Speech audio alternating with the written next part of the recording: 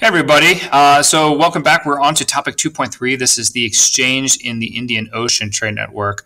And so today our central questions is going to be identify and explain what caused the expansion of the Indian Ocean Trade Network, and then identify and explain the impacts of the expansion of trade in the Indian Ocean Network. So just like with Silk Roads, cause, effect.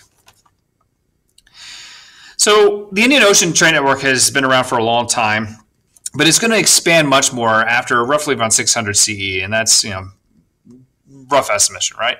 And a lot of that is going to be connected to the spread of Islam. When we talk about Islam in the past, Islam always is encouraging trade and an exchange of goods as well as ideas. And so as a result, much of this, like Arabic language, the Arabic writing becomes kind of lingua franca, the common language, just as similar as English is kind of the language of business today. And the merchants in East Africa, the Swahilis, they were kind of connected to this all the way to the east coast of China in the Indian Ocean. India subcontinent is part of this, Southeast Asia. So a lot of those areas and regions we talked about with our previous unit, they still are there, and we're going to talk about some new ones that come about as a result of trade as well.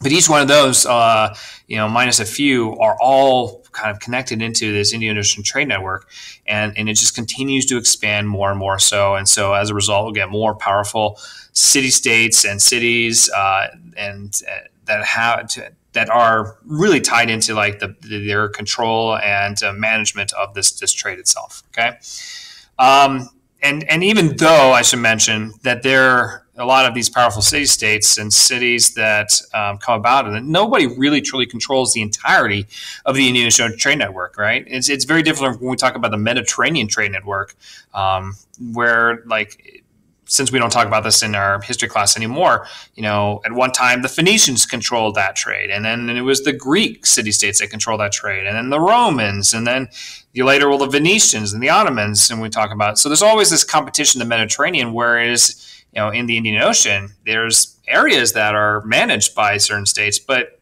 as a whole, nobody really truly controls it, even though the Europeans try to when they start showing up in this region. But even they weren't able to control the entirety of the Indian Ocean Trade Network, okay? So this is kind of what it looks like, according to Ben Freeman, adding a lot of different, the city-states that are, and cities that are, states in general that are part of this trade. And some of it we've already talked about. You can see here, like Srivijaya right here. We'll talk about the Malaccan Sultanate as well. That will come about here in a little while as well. But anyway, so just like any other trade network, and a lot of things, we're talking about human-environment interaction, like the knowledge of the area in which you're trading it is really important, right? And in the case of the Indian Ocean, the geography of the Indian Ocean, they have monsoon winds. And the monsoon winds are going to be a major factor in navigating and trading along the Indian Ocean trade. During the winter months of October to March, they blow from east to west. So if you're a sailor and you're intending to go westward, that's when you need to cast off, because you want to catch those winds.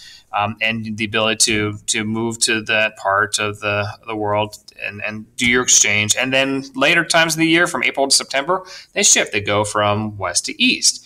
And so if you don't know this, if you don't know the exact day that you need to leave by in order to get back to where you intend to get back on, you're not getting there, okay? So this is going to have consequences on some things, like, you'll get more cities that are very cosmopolitan, because people, oftentimes have to stay there for the long haul. So getting second homes and then all the things that they would like to bring with them from home, those are things that are going to happen as a result of these environmental factors. But at the same time, it helps facilitate trade because the winds are very strong and they push them in the direction they want to go. And so knowledge of that and being able to take advantage of that does facilitate trade even more so. Improved technology and commercial practices led to an increased volume of trade, expanding the geographical range of the existing trade routes, including the Indian Ocean, and promoting growth of powerful new cities. Okay, so this is very similar to what we talked about in the Silk Roads lecture, where trade expands. As a result, you're going to get new powerful city-states and so forth. And of course, technology plays a role in the expansion of that trade. So we're going to talk about expansion of trade technology. And with the lantine sails, we've already talked about these triangular sails, something that I'm not sure who actually invents these, but the Arabic, world definitely takes advantage of them. And they're used all along the Indian Ocean trade networks by different groups of people, because it catches the wind much faster and much better, and moves those ships along with all those goods, right? Stern rudders are something from China that become of an important invention to allow the directional movement of the ships themselves. Dhow ships, these are the types of ships that Arab and Indian sailors use. And you can see in this photo right here, that's like a small little dhow ship. There can be obviously bigger in terms of moving materials across a long distance. But those are things that, the type of ship that really dominated the Indian Ocean trade network for some time. And there's new technologies that are coming about during this time. The magnetic compass, the astrolabe, those are technologies that make it easier to navigate to get to the places that you need to get to. Thus making it easier, safer, and more likely that people are going to do this. And so that's another reason why we see the expansion of trade as well. So it does foster the lead to new growths of city and states. And we're going to talk about a couple of examples here.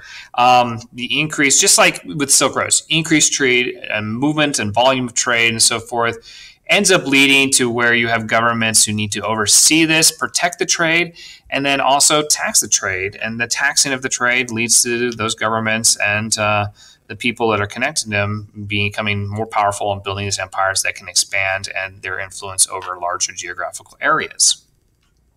Some examples from College Board, Swahili city-states, the Gujarat, and the Sultanate of Malacca. These are ones that we have not talked about in great detail from previous units, so we're going to dive into them a little bit more today. So they're very powerful city-states on the east coast of Africa. Sometimes the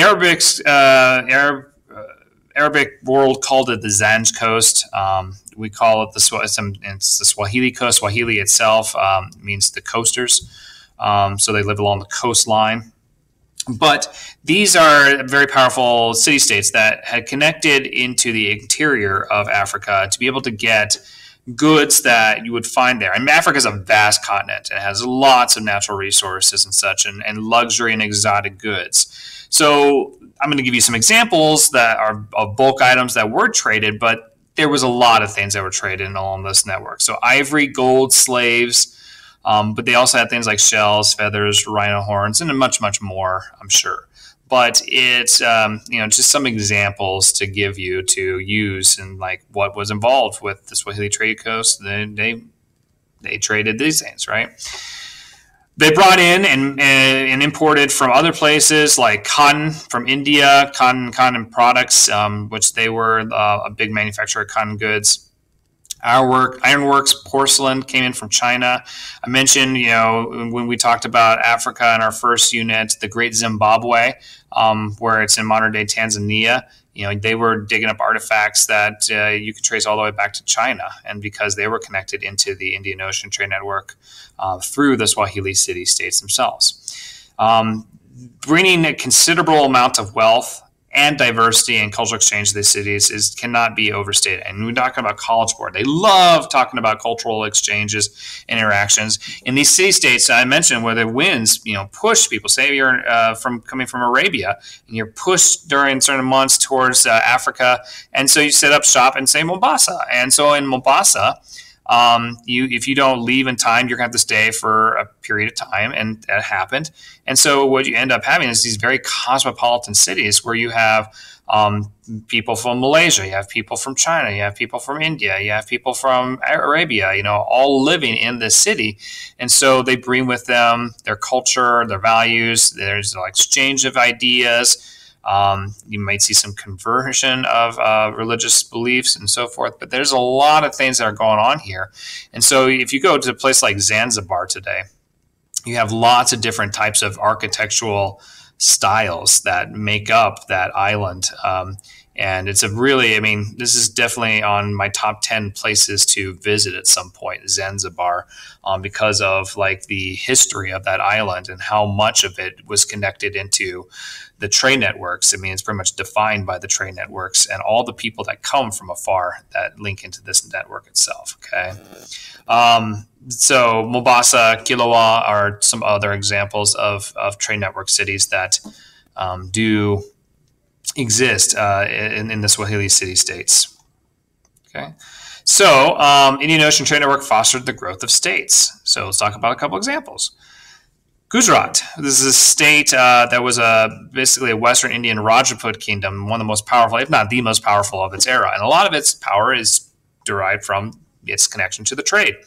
And so they were able to tax the imported and exported goods that go through there, and then they connect into the interior of the subcontinent of India. And so they certainly, get a lot of this, and in this area, this part of India is becoming one of the most populated, also one of the most well built of the areas, because they had the money to build these definitely architectural structures that will last for a long time. But the Rajputs, was a Hindu-controlled kingdom. They would conflict with the Islamic kingdoms, like the Sultanate of Delhi, for control of this trade and so forth. Until one of the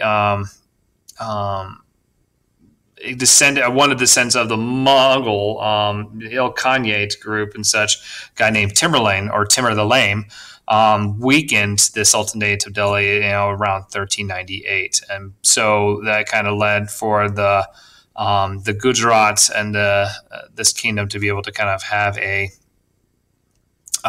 pretty good control over trade for some time then. Okay, Sultanate of Malacca. This is along the Strait of Malacca. We've talked about this in the past, how important this waterway is. It's a choke point for if you are a ship that's trying to get from India to China and vice versa, you've got to go through the Strait of Malacca, or else there's really no viable option otherwise. And because you control that trade, then you can tax the heck out of it. And so we've talked about previous empires that have come about and that have control over the Strait of Malacca. One in particular is Srivijayan Empire, and the Srivijayans were very massive empire. And, it also becomes kind of a middle ground for if you didn't want to go all the way to India or all the way to the Arabic coast or the Swahili coast and such. A lot of goods would come over here and they'd be exchanged in this kind of area where everyone's got to go through if they're trying to get to China or India or wherever. So, this most likely started as a small diaspora community of Muslim traders that eventually rose to the sense of power where they controlled areas and territories directly and through a system of governors, but they also had vassal states. Because of their very powerful navy, they can control the ports that kind of were in this region, and so they would expect tribute from these vassal states as they would collect and trade along this coastline of the Strait of Malacca as well. So this is something, this Sultanate of Malacca will come around the 1400s, and then they'll kind of lose its power over time to Europeans, and when they arrived, the Dutch in particular. Portuguese. One of the two, maybe both, that end up playing a huge role in kind of transforming the region as well. But the Strait of Malacca, another good example of a powerful trading state that derives its power from the Indian Ocean trade networks directly. Okay. The growth of interregional trade in luxury goods was encouraged by significant innovations in previously existing transportation and commercial technologies, including the use of the compass, the astrolabe, and larger ship designs, something I've already really addressed already. Here are some goods that are going to be traded along the Indian Ocean trade network. So if you, for whatever reason, I'm always looking for strong examples. Okay. So if you can think of strong examples, what was traded, here's a list of plenty of examples for you, okay? But I'm not going to read each one to keep the video short. You have the access to the PowerPoint already. All right. In key places among the trade routes, merchants set up diasporic communities where they introduce their own cultural traditions, indigenous cultures, and in turn, indigenous cultures influence the merchant cultures. This is something I was talking about with the Swahili city-states, right? So we have these communities. Diasporic communities are basically groups of people that have an ethnic identity that move to another area. And even though they live in that other area, they still hold themselves like a very much to the same cultural identity as the place that they came from.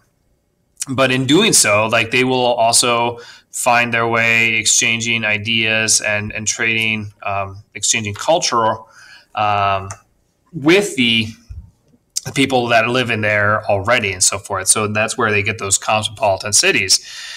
So there's some examples that College Board gives of this is something where you have a lot of cross-cultural exchange from groups that should to move Arab and Persian communities in East Africa. And you will find lots of Muslim communities in Indonesia. Indonesia today, the fourth most populated country in the world. The majority population or majority religion, I should say, is Islam. So that's only possible because of these diaspora communities that set up and then over time have created a large influence over these regions. Chinese merchants in Southeast Asia, today Singapore, which is one of the most powerful and wealthiest cities in the world, might be one of the most wealthiest states in the world. It's a giant sea state on an island right at the end of Malacca. Let's see if I can find it. It's like right in here. But this is, made up, the people who live there, a lot of them can trace their lineage, their family history back to Chinese merchants who left China because in Confucian China, the Confucius religion kind of views the Chinese merchants or the merchants in general as being lower on this totem pole of society because they take from somebody else and exchange it rather than building something themselves. So like farmers were held in higher regard and respect in China than merchants were. And so they moved to a different place where merchants play a humongous role in shaping that. And especially when you're living amongst people who are Islamic, where they have a higher degree of respect for merchants themselves. And of course, Malay communities are going to be found all across the Indian Ocean network, Southeast Asia, Indonesia, India, the Swahili city-states, the Omani coast of Arabia. So yeah, they're just all over. And so these are some examples of these communities that spread out away from their homelands along this trade network. Interregional contacts and conflicts between states and empires encourage significant technological exchange, cultural transfers, including during Chinese maritime activity led by Ming Admiral Jin Ha. So Jin Ha is a Muslim who is going to get the support of the Ming Dynasty. And the Ming Dynasty is one that replaces the Yuan Dynasty. After the Yuans essentially lose the mandate of heaven, there's a rebellion, and from that, the Mings end up becoming the family that controls China or rules China for some time period. And the Mings themselves, they are trying to reestablish China as being kind of like the center of the universe. And a lot of, I'm going to overgeneralize here, so I apologize if this is, way too oversimplified. But the Chinese, for much of their history, have always viewed themselves as the center of the universe, and that the surrounding peoples are potential tributary states, and that they should pay tribute to the larger, more powerful Chinese civilization. We talked about this with Korea and Japan, how they become tributary states to China. Well, the Muslim or the Ming Empire, Ming Dynasty, is looking for an expansion of the tributary states. So here comes Jin Ha, and he's going to build this gigantic fleet of ships. And here's the treasure fleet, as it's called, and they are going to go out on voyages looking for potential tributary states, enroll more people and states into this tributary system itself. And he brings back a lot of stuff, a lot of goods, a lot of ideas, some peoples, and so forth. He's able to kind of set up some tributary system with a lot of these markets, So China expands its influence in markets across the Indian Ocean Trade Network because of Jin Ha. And it's not just because of him, but he certainly plays a massive role in expanding that very largely. I mean, look at this ships. I mean, how do you not look in awe and wonder at the technological marvel that is this giant fleet of ships? I must be getting tired today. But anyway, regardless of all the things that he brings, and he brings exotic animals. Here, I'm moving around a lot here. Here's the exotic animals. Here's an example of, they brought a giraffe back on his 4th voyage and so forth. And they bring a lot of goods. I mean, look at how big these ships are. This is Jin Ha's treasure ship, where he his flagship. This is the ship itself. And this is, and to give you some idea of the scale, this is the Santa Maria. This is the ship that Christopher Columbus was his flagship as he sailed across the ocean blue in 1492 to land into what becomes the American continents, or in the Caribbean, really. But that is gives you an idea of how massive these ships were. They even had farms, and they can grow crops on these ships so that they could feed the sailors that were part of this fleet, right? Really incredible technological wonder. And it's too bad that more people don't know more about Jin Ha here in the West. But there is definitely some controversy in China as a result of these expeditions that he's taking. A lot of Confucian scholars were worried about all the foreign influence that he was bringing back with him. And xenophobia is a very powerful emotion, and a lot of people do not like that foreign influence, thinking that it weakens their strength of their civilization and so forth. And so, he gets some pushback from some Confucian scholars as a result of all of the cultural things that he's bringing back with him. The voyages were very expensive, and so to justify him, he had to bring back lots of stuff, and some expeditions he wasn't able to get as much new things as he'd hoped, but that just goes without the cost of business. Eventually, the voyages were stopped by the son of the Chinese emperor and I don't, at the top of my head, don't remember the names, but they are able to, or they basically forbid him from continuing his expeditions, and they also forbid Chinese in general from sailing away from China, fearing that whole foreign influence would then change the Chinese civilization. And so this leads to a lot of discussion. What if China had never done this? Would China be kind of the dominant civilization in the world?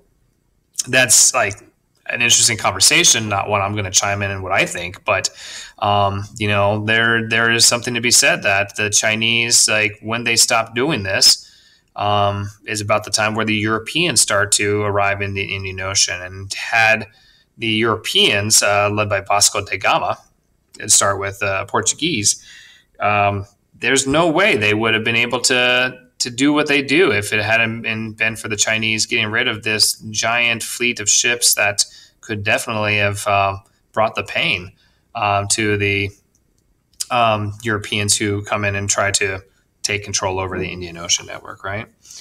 And so, here are all of his voyages, and that's he goes all over. He gets a lot of stuff, brings it back to China. It's important. He's one of the important travelers of this time.